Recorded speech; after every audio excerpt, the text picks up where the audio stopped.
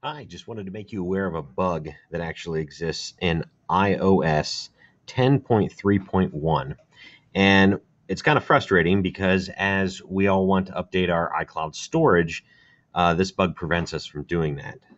So this version right here this is an iPad mini. And if I go to general and I look at about, we can verify that this is version 10.2.1, right?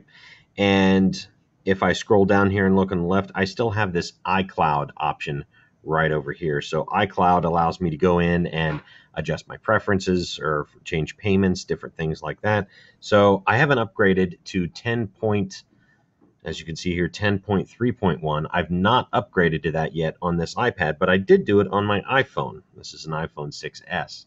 And on this iPhone 6S, this is what I got when I did the update.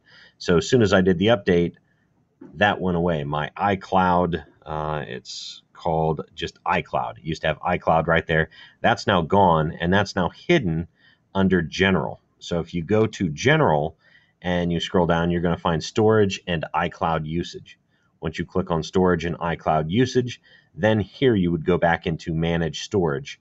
And if I wanted to manage, oops, not manage storage there. If I wanted to go to manage storage on the cloud, I'd tap on that. And from here, I could see, how many apps or how many devices I had. And then here, I should be able to change my storage plan. But as soon as I do that, I get this error that says could not connect to iCloud, right? So this seems to happen on every device I've upgraded to. So just wanted you to be aware of a bug that is currently going on with the system. It's not your device. It must be the iOS 10.3.1. So I'd hope that gets resolved pretty soon. Thanks. Just wanted to share.